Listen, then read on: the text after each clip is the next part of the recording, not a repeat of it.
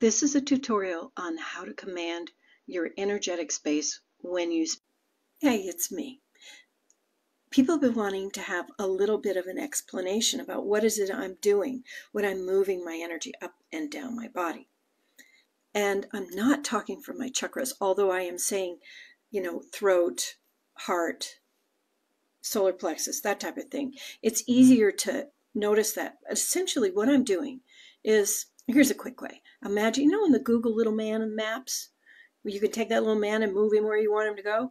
So close your eyes and imagine you have a Google little man. Where is he sitting in your body? Most people, he's sitting right here. And what you do is you just take that little Google man and you just move him down. You just move him down a little bit more. And move that, what it is, you're moving your point of view, that essence that is you, where you reside inside your body. And if you close your eyes and your little Google man is floating above your head somewhere, get him back in your body, okay? But that's how you do it. You just move your little Google man up and down. I know, it's the easiest way to explain it.